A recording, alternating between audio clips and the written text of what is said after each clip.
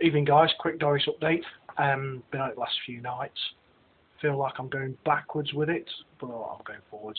I've got now as far as the hazard and indicator wiring.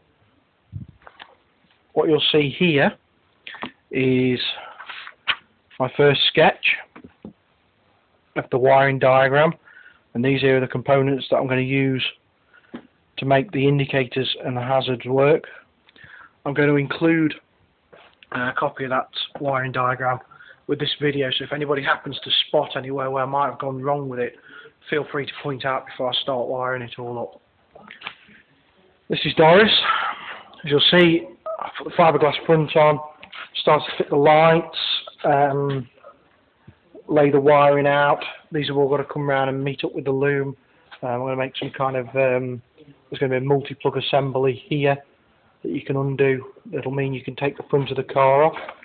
Inside the car, well, it looks like I'm going backwards. Dash is back out again. For those of you that haven't seen on the video, this is the Megajolt unit, bank of relays and all the rest of it. Over there is the brain. This bit I've unwrapped back out of the loom. This was all tied in the loom, so I can go through, find which wires are left there, the indicator wires and whatnot. For those of you that think I'm having an easy time doing this wiring, or wiring's easy, it might be if you have like lots of roller different coloured wires and all the rest of it.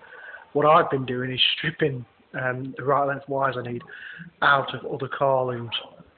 So to give you an idea, these bunch of wires here, and that bunch there, and the stuff on top of there, have all come out of old looms that I had kicking around.